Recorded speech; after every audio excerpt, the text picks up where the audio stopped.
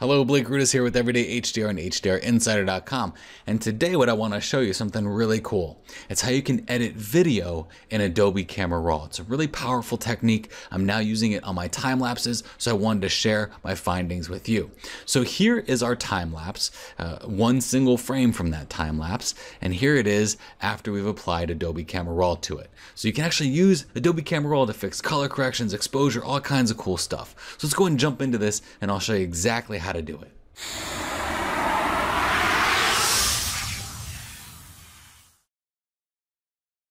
So editing a video in Photoshop is really no different than editing, say, a photo.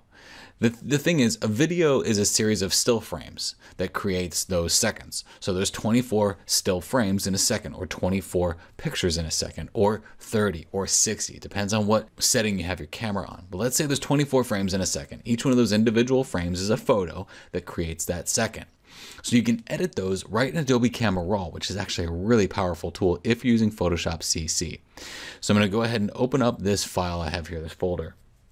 In this folder, you're going to see a series of time lapses. These time lapses were taken with the Sony time-lapse app that you can get for your Sony cameras. You go to the Sony Play Store, it's $9.99. It basically turns your camera into an intervalometer, and you can just say, I'm taking a sunset time lapse. I want this to have 400 pictures taken over the course of 10 seconds per image, and then boom, you've got your whole time lapse is created. You just press the button and it does it. It's pretty cool. I've been putting it in this tree that's outside my house. It looks at the sunset. It's pretty nice. So I'm just going to drag and drop this right into Photoshop. When you do that, you're going to see that it opens up a timeline down here. If yours does not open up the timeline when you drag and drop a video in here, go up to Window and go to Timeline. And that will open up the timeline just as well. Normally, when I drag and drop a video into Photoshop, the timeline just appears. So I'm gonna make this a little bit smaller here so I can see my whole video in this timeline. So in order to use Adobe Camera Raw as a filter, all we have to do is right-click on the video in this folder right here, right-click right on that video and go to Convert to Smart Object. Now I'm going to say this again. If you're in Photoshop CC, you can do this. If you're in Photoshop CS6, you will not be able to play this game, okay? In Photoshop CC, you're allowed to use Adobe Camera Raw as a filter. Now I'm not saying that you can't edit video in CS6. You can do that. But in order to edit a video in Adobe Camera Raw, you have to have Photoshop CC because you can use it as a filter. So for me, this $9.99 is well worth it for that. So now, if you press Control-Shift-A or Command-Shift-A, that will open up Adobe Camera Raw as a filter, or you can go to Filter and go right here to Camera Raw Filter. Now we have all the access to our video, just like we would a photo. So I can increase the exposure a little bit, maybe make this a little bit warmer, maybe add a little bit more purple to the sky or a little bit more blue to the sky. It just depends on what I want here. I'll add a little bit more purple to the sky here. I can increase the contrast. I can open up my shadows a little bit. I don't want to do it too much because I'll start to get noise down here, but I'll open up those shadows quite a bit and then maybe drop those highlights a little bit. Kind of do that HDR thing, but we're doing it to a video. Here's our before. Here's our after. Look, the color temperature looks better. The overall photo's starting to look better. So if I zoom in down here, you can also see that I'm getting quite a bit of noise, and especially color noise right in this area. So I can even go into the details section here and I can mitigate the noise by reducing that noise a little bit, maybe sharpen this up a little bit as I reduce that noise.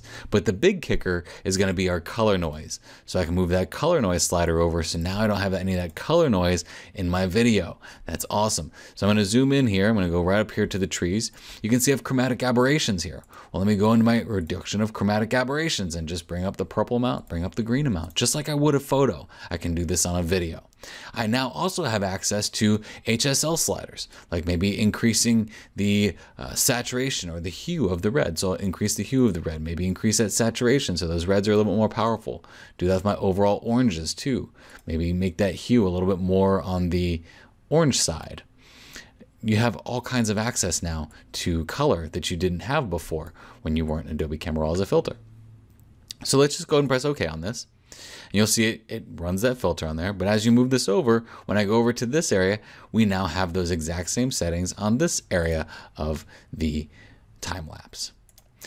So let's just go ahead and press play and you'll see how this is operating. It's going to be a little bit slower because now every frame that it's running, it has to render that Camera Raw filter, so it does take a little bit of time. You might also notice that rendering your video is going to take a little bit more time.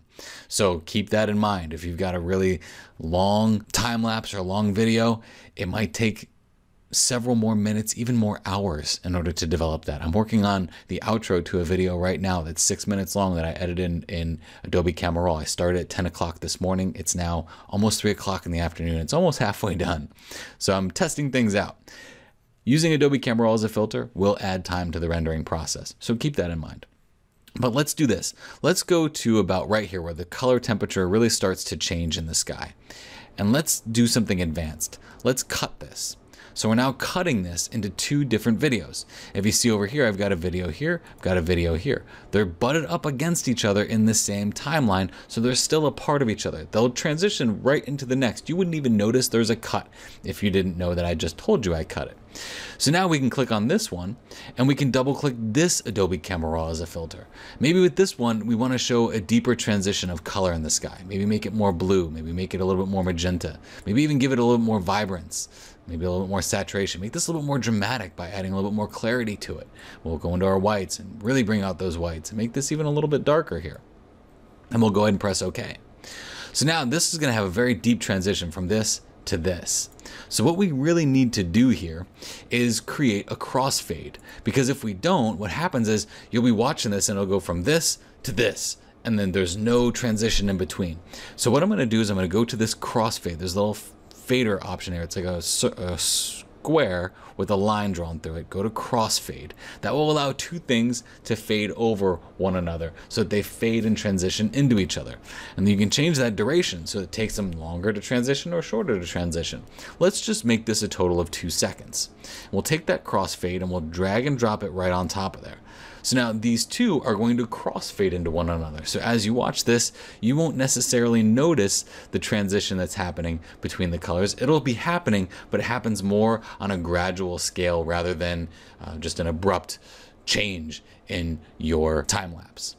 So at this point, we're pretty much done with this. So what I'm going to do is I'm going to render this video. I'm going to go down here to this option right here, this little arrow at the bottom of your timeline. So you can also go up to File, and go right down here to where it says export and then render video. Whether you click here or you click here, the same thing's gonna happen.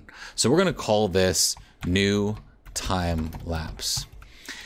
When we go through these settings here, I want this to be saved to the desktop. H.264, that's the good encoding that you want here. High quality, definitely make that high quality, because otherwise you're going to be sacrificing quality in your video that you want to look good.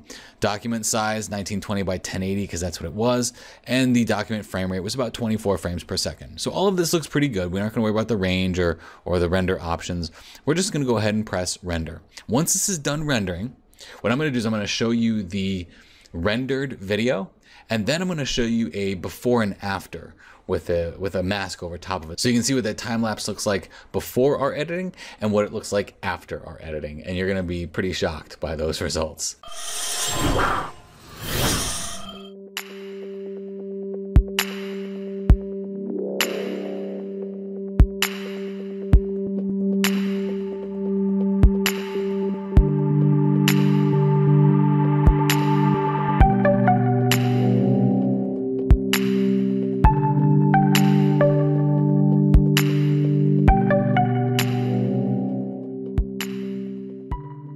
So again, my name is Blake Rudis with Everyday HDR and HDRinsider.com.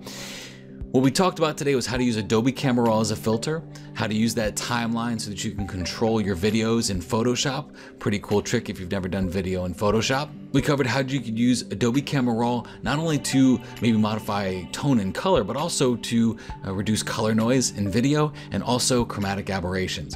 Really awesome technique.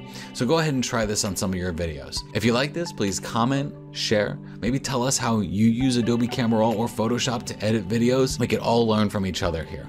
Also, subscribe. If you subscribe to the channel, every time I put out a new video, which is usually every Friday, you'll get an email sent to your inbox right away before even I get to you that'll say, hey, Everyday HDR has something new on YouTube. Thank you for taking the time to watch this.